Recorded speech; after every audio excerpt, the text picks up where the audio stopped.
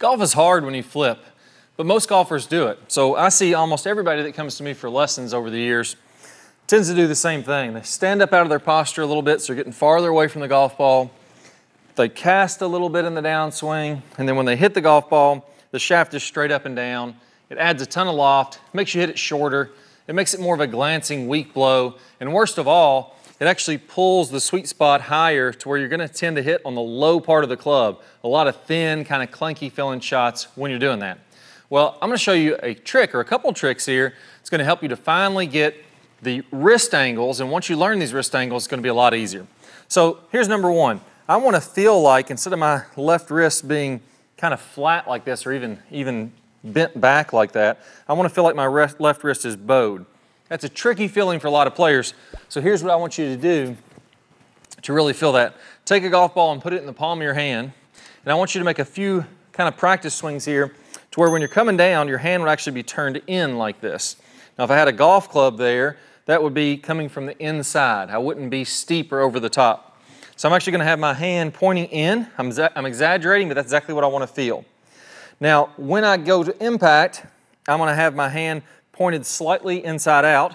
That would be more of a draw type shape, or have my club moving inside out that way. And I want the ball to still be presented back up to me. If I was to flip my wrist, then it would fall down.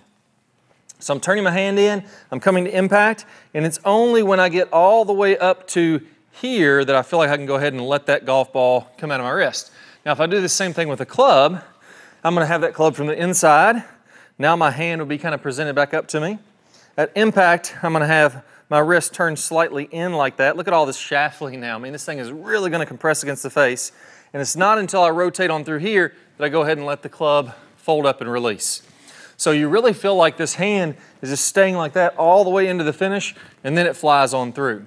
Now, the second piece of this is you can do the same thing with the right hand. You just take the hand, bend it back.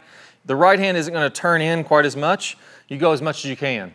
At impact, you're gonna feel like it's really square toward the target, and you're gonna be swinging out to the right. And then in the follow through, you're gonna feel like the palm of your hand is toward the target as long as you can go. Same thing with the right hand. Some people like feeling it with the right hand a little bit better. Now the second piece here is what I call the reverse K smack. So when I come down to impact here, I wanna have that shaft lean, and if you kind of imagine a vertical line, then for my legs, so my ankle, my hip, my shoulder, that's a vertical line. Then the club shaft itself is leaning forward, which would be the bottom of the K, and my right arm is leaning this way, and that would kind of make a K shape here. That's good impact. That's where you want to be, and that's what the pros are doing when they're playing great golf. So I want to go ahead and get in that same position and just smack the turf. I don't want to get used to making little practice swings where I do this, and I let that club kind of flip past my hands. I want to get to that reverse K, and I just kind of want to hit the turf. So I want to feel like I can smack the ground, and I look down, I'm still in this K-type shape here. I don't want to be like this when I smack the ground. So I smack the ground, and then I look like that. Well, I've lost my K. My club went on the wrong side of it. I got to be back here. So get used to smacking the ground while you're doing that, and having the hands stay in front of the club shaft. Then add the right hand, and do the same kind of thing. I'm kind of making that K shape, so even when I hit the ground and I finish, I'm still in that shaft back K-shape type position. Now finally, for the release, I want to go ahead and make sure that I do go ahead and let this club go, but it's not going to be all the way up until up in here is what I'm going to feel. I want to feel like when I get into my follow through, when my club shaft is in parallel to the ground in the follow through, I want this club head to be as far away from my chest as possible. So I'm feeling like I'm coming in here, and then I'm extending through the shot.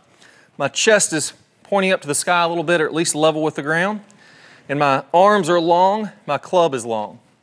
The reason that's so important is if I stand up and flip, I'm gonna be here when I'm in that position instead of there. Those three things are gonna help you to train your wrist properly and hit some really solid shots. So I'm gonna have those same kind of feelings here, and it's gonna make it a whole heck of a lot easier to hit this golf ball with a nice tight draw. Let's give it a whirl. There we go, really solid. Not gonna do much better than that. Now, there is one piece that we still left out of here. There's one move that almost every golfer makes that causes them to have that face open at impact, And once you hear what I'm going to say, you're going to think, yep, that's exactly what I did.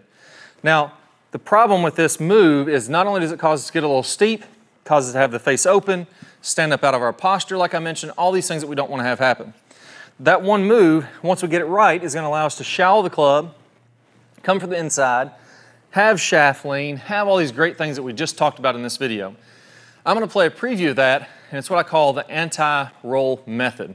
And once you learn what this is, you're going to be like, daggone, I wish I'd known this forever, for forever. So I'm going to play a preview of that video here in 1 second. All you need to do is go ahead and click the card, pops up on your screen. If you don't see the card, don't worry. Go down to the description below, click the link there, and you'll get instant access to this video that goes over what the anti-roll method is. Now it's going to help you to get that club shallowed out and from the inside. Until we get it shallow and from the inside, until we learn the right way to square up the face from that position, then we're going to always struggle doing this. It's like we know we can do this, we know it's right, but there's still a missing piece. That's what I'm going to go over in the next video. So go ahead and check out the anti-roll method right now. Click that link, and I'll see you there. So here's the bottom line.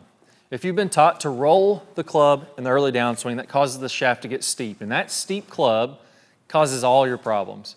It causes you to hit it way behind the big hitters and way inconsistent with your quality of strike. So you're in the tall grass and the trees and the hazards all day long. Now the great news is this. There's really only two pieces that you need to know to fix all these problems. The first one is we need to learn the proper way to square up the club face. Instead of rolling the forearms and getting steep, there's another way that the pros do this. Once you learn this right way to square up the club face, then you can shallow out from the inside and everything starts to fit together. Now I'm going to teach you this right now in what I call the anti-roll method. You may also hear this called the motorcycle move or the tour twist, but let's walk through exactly how to do that. Now what I want you to do is go ahead and go kind of in the last parallel in the downswing. So here, I want my hips to go ahead and be opening up. I want my club to be parallel with the ground, and I want my hands to be in front of my right thigh. Now, when I take my grip, you're going to notice that when I do this, the club face is basically straight up and down. So if I'm looking at it from this angle, you'll see the face is straight up and down, and my logo of my glove is pointed out in front of me. Now from there,